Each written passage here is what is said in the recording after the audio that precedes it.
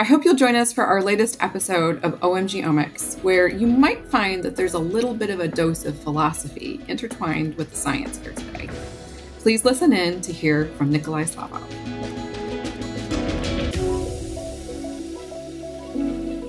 Hi, Nikolai. Thanks so much for being here to join us for the Omics podcast series. It's my pleasure. As with so many of our guests that have achieved career success, you have a varied background. I was hoping that you could tell us more about how you got to where you are in your academic career and with your spin-out institute that takes up so much of your time. I grew up in Bulgaria, and very early on, it was clear to me that there are a lot of exciting things in the world. I was a very curious boy, and my first passion was math and physics. And gradually that transitioned into chemistry, which was the highlight of my high school days. I got to compete in many scientific competitions, math, physics, and chemistry was my strongest subject. I went to the International Chemistry Olympiad, which was a wonderful event for me a couple of times. Once I went to Melbourne, Australia, and the second time in Bangkok, Thailand. And as I exchanged ideas and perspectives with other students at the competition, they told me about the possibility to pursue education and research in the US. And in particular, they emphasized that having a medal from this competition helps very much to receive full financial support. And I kept that in mind, started my undergraduate education in Sofia University in Bulgaria, in part because I really wanted to experience what it is to be a student there. I had heard wonderful things from my parents. But after 1 year there, as wonderful as it was, and a year of personal growth, I decided to explore that knowledge that I learned from the Olympiad, that I can pursue education in the US. I applied and was accepted by MIT, which very generously provided full financial support for my education. And I had a wonderful time at MIT. I still remember very fondly the many evenings that I spent with my fellow students discussing philosophy questions or discussing the feasibility of nuclear fusion. And still remember very well an undergraduate student who was telling me how he read Principia over the summer before attending MIT. So it was really a great time for me. I had many excellent professors and still remember some of their lectures. And after MIT, I moved on to Princeton, where I did my PhD with David Botstein. My doctoral work was focused on studying metabolism and how that's coordinated with cell growth. And the primary tool that we used at the time as a technology was DNA microarrays. That was cutting edge back in the days. And I very much enjoyed it. My PhD days were also a time when I had opportunities to explore very broadly different subjects. I always tried to attend the high table, which brought students from different departments, oftentimes comparative literature or astronomy. And I had many conversations with them about the exciting topics in their studies and told them about what I was doing.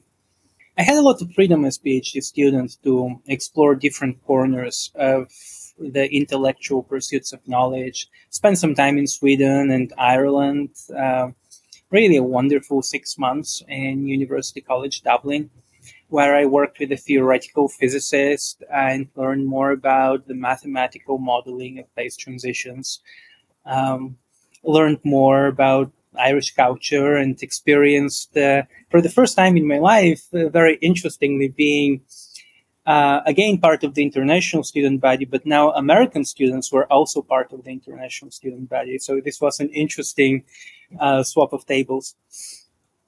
And after my PhD, I came back to Boston to pursue postdoctoral research at MIT, which was very much inspired from discoveries from my PhD work. I was following up our observations, and some of our data indicated that the primary mechanism of regulation was at the level of RNA translation or protein synthesis. And I wanted to follow up this, explore it in more details, and consider either using ribosome profiling to measure ribosome density or quantifying proteins with mass spectrometry. At the time, I did not know about mass spectrometry proteomics. And it seemed to me that mass spectrometry proteomics is preferable as being the more direct method, actually measuring proteins rather than ribosome density. And in particular, I was rather worried that I did not know if ribosomes move or not, and what is the rate at which they would be moving along the messenger RNA. And this would leave a substantial confounding uncertainty in the interpretation of the data. So I started learning about mass spectrometry proteomics, and I loved it. I had two initial impressions you remember very well. The first one was how cool the technology is and how I wanted to understand more of the physics underpinning the analysis. And the second one was how much exciting potential there is for mass spectrometry proteomics in the life sciences that at the time I felt wasn't utilized completely because many people like myself until not so far ago are simply not aware of the capabilities of that technology. So I felt that I have the potential to accelerate some of these biomedical discoveries that could be enabled by the technology if I engage in that part, if I start using the mass spectrometry proteomics more actively in my research. And that was really a segue in my career where I transitioned more towards mass spectrometry proteomics and started becoming expert in the field, which led to me starting my tenure track position at Northeastern University, where I was focused on studying mechanisms of translational regulation, what is commonly known as translation control in the field. Mass spectrometry proteomics was going to be a substantial part of our toolkit, but at the same time, I had the rather unorthodox idea that mass spectrometry proteomics should have sufficient sensitivity to quantify many proteins in single human cells. I didn't pitch that at the time when I applied for either funding or positions because many of the established leaders in the field considered this impossible, out of the question. And my background wasn't the ideal background to bring this about anyway, so it didn't make for a great proposal. But nonetheless, as I started my position as faculty at Northeastern University, I had the opportunity to start exploring some of the feasibility of doing this analysis. And in particular, we came up with a strategy, now known as isobaric carriers, that should make the analysis more robust and give us enhanced ability to sequence amino acid sequences with 1 to 2 orders of magnitude higher sensitivity. And that worked wonderfully from the very beginning. I say wonderfully, not because the results initially were all glorious and amazing. No, they weren't. But it was very clear that there is strong signal of the kind that we expected. And it was very clear to us that what we were doing was suboptimal and has potential to be enhanced substantially. And that made it very exciting. We were this small group, mostly undergraduate students. I did not even have instruments at Northeastern, but nonetheless, we were trying to do what our senior colleagues believed impossible, and we were succeeding. So that was very exciting time, and progress was quick. The support and the excitement of the external community also came without delay, and that provided a lot of encouragement for me to continue developing in this direction. Thank you so much for that introduction into all of the different things that you've seen. I think that you have, as many of our guests have, varied training, varied interests, and you've been able to take all of that and build a career out of it. Can you tell us a little bit more about your spin-out company and institute that you've been working on more recently and how that plays into the academic side and role? We recently established a nonprofit research institute, Parallel Squared Technology Institute, which in many ways, conceptually, is an extension, an embodiment of that early realization of mine that mass spectrometry proteomics has tremendous potential in biomedical research if we're able to untap it. And I look at this institute as an opportunity to untap this potential at a larger scale, faster than what could be done in an academic environment.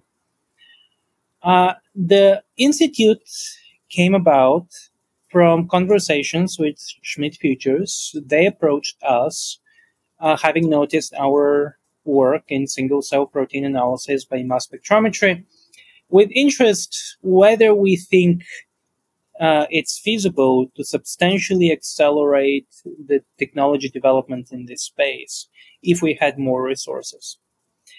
And resources generally have not been my competitive advantage. I grew up in quite modest environment as a student, and I just told you how we did not even have a mass spec instrument when we started doing single-cell mass spec proteomics. But they certainly have learned and come to appreciate the importance of resources, especially strong teams of colleagues whom we can support financially and cutting-edge instrumentation. And I did indeed think that we would be able to make very good use of increased resources from Schmidt Futures. And as I shared this possibility with my team at Northeastern, a couple of senior PhD students at the time who were getting ready to graduate expressed very strong interest to be part of the institute. And therefore, we pursued this opportunity. We wrote a detailed proposal where we focus not only on the technology development, which is an important aspect, the technology development being we want to increase the throughput of the technology, make it much more scalable and much cheaper, while at the same time preserving quantitative accuracy, specificity, precision. For me, preserving quality or enhancing quality is more important than simply increasing throughput, but we want to accomplish both. Achieve very high quality data while at the same time make them more accessible, cheaper, high throughput. But in addition to that technology core of the Institute, we have a strong focus on biological applications. And in particular, we are focusing on studying the etiology of Alzheimer's disease. It's a very important pathology with huge human impact that is poorly understood. We know that protein pathologies are very central to Alzheimer's disease, but nonetheless, many of the studies continue to focus on analyzing nucleic acids because this is more accessible to very many investigators. And we think that bringing to bear the capabilities of mass spectrometry proteomics can make important contributions in this area. And another biological direction in Parallel Squared is studying how our immune cells, B cells, T cells, monocyte change with human aging and in response to various pathophysiological conditions. And we expect that these biological directions will continue to expand. We certainly appreciate the potential of our technology to contribute to cancer as well, though at the moment that's not yet a very active focus because we want to have enough focus early on to make significant headway before we expand. So it's an early stage research institute, and I enjoy being part of it and leading it very much. We already have an enthusiastic group of scientists and researchers who are making wonderful progress. So I have some more questions here. Now that you have the resources to do this at scale, What are the challenges in order to actually get usable data and information? How much analysis do you have to do? How are you storing your data and compensating for the massive amounts of information that are coming in? Certainly, acquiring data does not equal answering questions or understanding scientific systems, biological systems. Um, a very important component to have a chance to interpret the data is to think hard about experimental design. What experiments we should do to maximize data interpretation, how we can collect not only molecular measurements, but rich physiological annotations, metadata describing um, the various phenotypes of patients, their pathophysiology, clinical profiles. Um, how can we acquire the data in such a way that interpretation is not confounded by technical artifacts?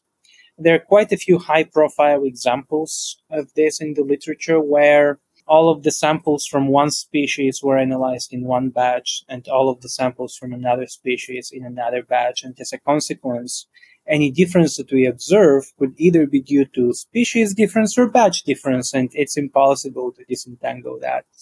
So starting with the right experimental design is important. And then sometimes the interpretation is focusing on specific hypotheses that we had to begin with. And sometimes it's focused on exploring the data, especially the omics data that we obtain, with open mind to look for new trends and new surprises, and then thinking of follow-up experiments, how we can test different hypotheses that can explain what we have observed. And taking it from there. So I think it's a very creative process. It doesn't have a single prescription. That's something that one learns with experience, and having different perspectives, different colleagues who look at the data can certainly help with that. And people can see it from different angles. And of course, as we are discussing all of this, it's not something that I do alone. I do with my team, and working very well with a strong team is one of the biggest challenges. I think that scientific expertise and creativity is a very, very precious resource. And assembling the right team, stimulating people, encouraging them to be bold, not only to answer the prescribed questions that have been set from the outside, but also to aspire to go beyond that, to aspire to imagine what could be, and go and explore. A lot of times that might lead to failure, and that's okay. But unless we really try and push the boundaries, we're not going to achieve greatness. So I think an important part of my task is to motivate my colleagues, my teammates to be bold in their explorations, and to couple that boldness with scientific rigor. Because if one is only bold, you can end up confusing people and making a fool of yourself, of claiming something that is half-baked and incorrect. But I think the combination of courage and boldness with scientific rigor and willingness to scrutinize very, very rigorously your hypotheses and subject them to different kinds of tests is the path to make significant discoveries. So let's go back to PTI. I think you've given us a really good picture of how you got to this point, the mission, and how it plays into single cell space. But maybe you can tell us a little more specifically how mass spectrometry has influenced single cell and what you think some of the continuing breakthroughs might be with regards to that. I think when people think of mass spectrometry proteomics for single cell analysis, perhaps on the top of their list is going to be the motivation of having a deeper proteome coverage. Instead of analyzing a few dozen or a few hundred proteins, analyzing thousands. And that, of course, is an important motivation. But for me personally, probably more important is the specificity of quantification. Before mass spectrometry proteomics, single cell protein analysis was done with affinity reagents, and those affinity reagents detect a single epitope. They do not quantify a protein. They detect an epitope that might be present in many different proteoforms. But in addition to that epitope, they may bind many other epitopes non-specifically. And even if they have high specificity for their cognate epitope, if it's lowly abundant, there is a high probability, simply by mass action, that those affinity reagents are going to bind some other more highly abundant proteins and give non-specific background, which contaminates quantification. And that problem is difficult to detect. So oftentimes when people read out signals for epitopes detected with affinity reagents, the signals are going to be superposition of specific and non-specific binding with no indication of how much of that signal is specific. And to me, that's a very substantial limitation of other approaches. Mass spectrometry, of course, by virtue of the very high resolution in MO-resist space, in chromatographic space, in ion mobility space, in detecting precursors, peptide fragments, is able to achieve very high specificity, and that's, in my mind, a very significant advantage. And, of course, that is coupled with the ability to detect many thousands of proteins, and we have seen a very rapid increase in the coverage of the proteomes of single cells, and some of those have been driven by new experimental concepts for data acquisition and data interpretation, and some of those are driven by new instrumentation with companies making new and more sensitive instruments. A great example for that is the increased efficiency of ion delivery by timsTOF instruments and ion mobility, which plays very nicely trapped ion mobility with accumulating more ions and achieving higher sensitivity. So all of these different factors are combining together to substantially increase depth of proteome coverage. And what I'm most excited about going forward really is using those measurements to answer biological questions. That was the motivation to begin with. I shouldn't forget that. So I've spent a lot of time in technology development, and I continue to do that. There are certainly important frontiers there and big opportunities to continue improving depth and sensitivity. But we are very eager to answer biological questions, and we've already seen a lot of examples of that from my lab at Northeastern University, where we're able to meaningfully interpret protein covariation within a single time point. For example, when looking at epithelial to mesenchymal transition, we see that there is substantial heterogeneity of cells along this path, and that's not surprising, that's not new. But what's really interesting is that if we look at any one particular time point of that process, we can quantify protein covariation, protein-protein correlations that are dynamically evolving, and they indicate of how protein interactions and signaling pathways are changing in these cells in a way that we could never have inferred from just measuring protein abundances in these cells. Other examples is measuring proteolytic activities of macrophages as they get polarized to different states, where we not only can detect the polarization by measuring proteins, but by measuring some of the activated caspases, we can start to understand what are the signaling pathways participating in that polarization. So there are increasing number of those examples where mass spectrometry proteomics is in a unique position to answer biomedical questions, and not only being in that position, but delivering on the promise and beginning to deliver answers. Nikolai, if you're familiar with this podcast at all, you know I have a stock question that I go through and I ask everybody. So I hope you're prepared and that you can tell us about your OMG moment that helped you into science.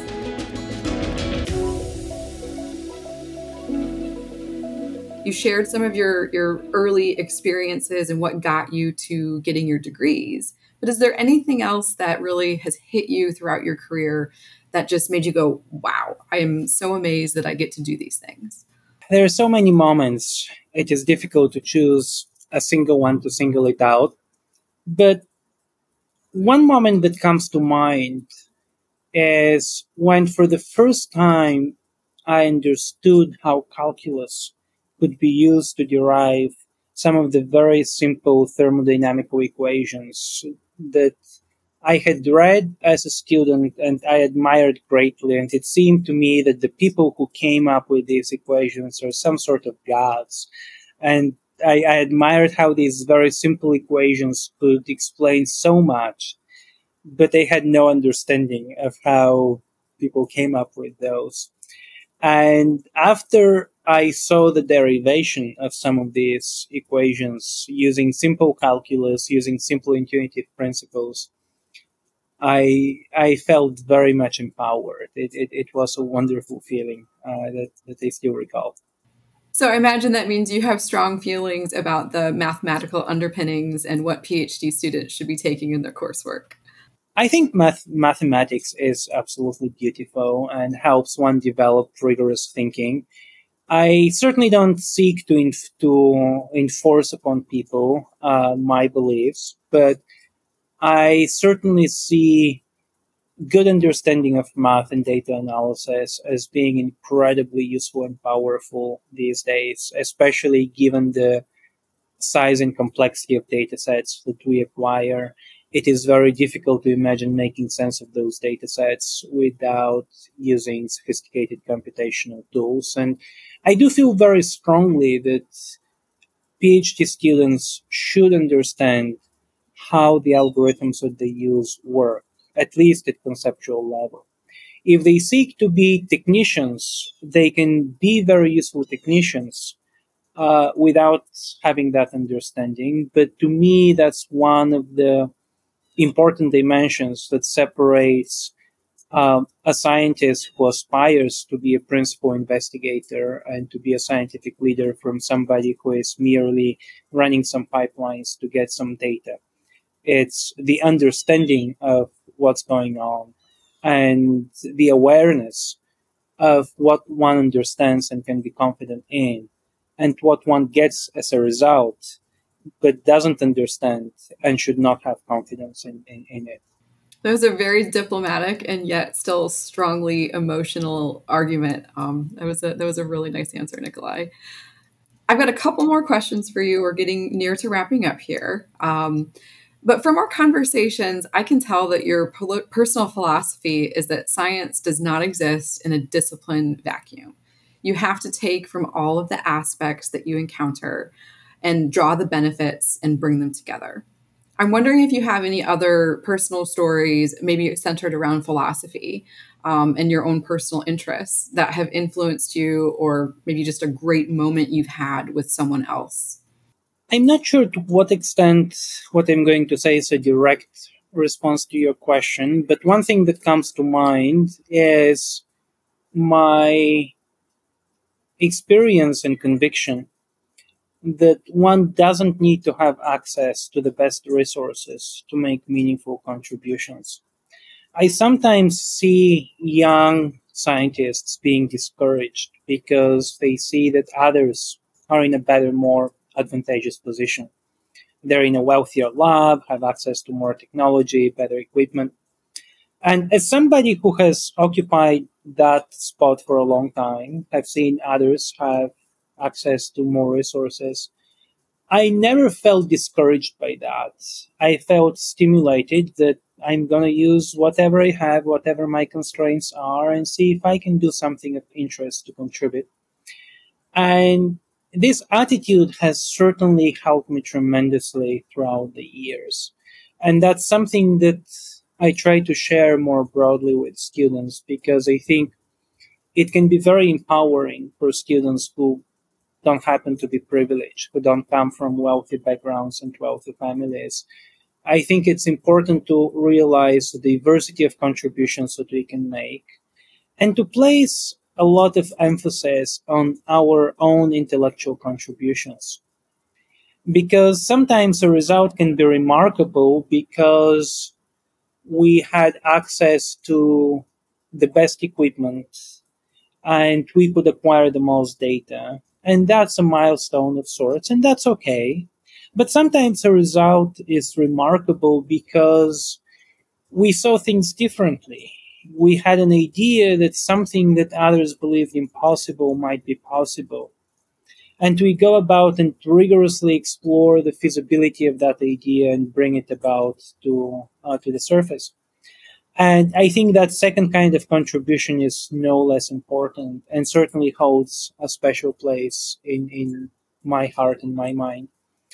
And I think this kind of contributions are important, and I would like to encourage all younger students who feel that they're not in a privileged contribution to not be discouraged from that, but nonetheless ask what could be their intellectual contributions, regardless of the resources that they have at their disposal. So, my last question for you today, Nikolai, is you've mentioned several times how you can't do this alone and how a team is such a strong part of how you gotten to where you are. So, are there any shout outs that you'd like to give, any specific names you want to drop, say thank you to, or anything to that effect? Oh, that is such a difficult question because the names are too many. And if Oh, I so have you need to scroll through to have everybody for right, you. so if there's a danger that I mention some people but not other people, so without claims of mentioning all of the important people in my career, I'll mention a few of those. I have wonderful memories from my chemistry teacher in high school. She was one of the early people who encouraged me, and she did not work so much one-on-one with me, but she provided examples of previous problems given at the scientific competitions, and was supportive of me going to these competitions. And by doing that, she certainly made a big difference to me, and I still remember her fondly. I had a very important mentoring interaction with a professor in Ireland during the time of my PhD. As I mentioned, I spent 6 months in University College Dublin, where I worked with Professor Kenneth Dawson. And he spent a lot of time one-on-one with me discussing various scientific and philosophical subjects to a degree that I had not experienced before, and I've always attributed to his education in the English system, I believe in Oxford, that focuses a lot on one-on-one mentoring interactions. And I remember learning many things from him, including how to very carefully and rigorously read a paper, and how to distinguish knowing from not knowing something. And he also was a personal mentor in some ways, as before that point, I had very limited budgets. I never ever went to a restaurant. I consider that unacceptable way of spending money because my budgets were so constrained.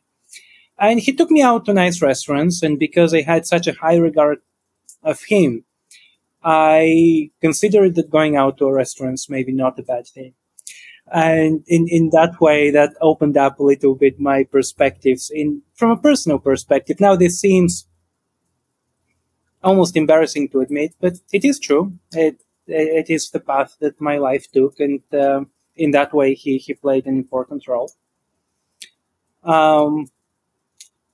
I certainly learned a great deal from my PhD mentor, David Botstein. He is somebody who many would describe as being strong-willed, maybe abrasive, but I always found as somebody who is a great scientist, very critical, very quick to think of counter arguments, and I appreciated his direct feedback. His style was really quite formative for me. And then, of course, many of my early PhD students in my lab at Northeastern have contributed much to the success of my independent career. In particular, I've had wonderful experiences working with Harrison Specht and Andrew Leduc and many, many other people from my group at Northeastern. So the people whom I would like to mention are many more than I have time to mention in this podcast. So I'll finish again with a disclosure that the list that I gave is very incomplete. There are certainly many more people whom I would like to acknowledge for having helped me in various ways throughout the years. I can tell how genuine that is, and that your precision with making sure that all people are acknowledged is real. So thank you for all of the personal stories and telling us about your journey. It's been great to talk with you, and I hope to be able to showcase your career again at some point.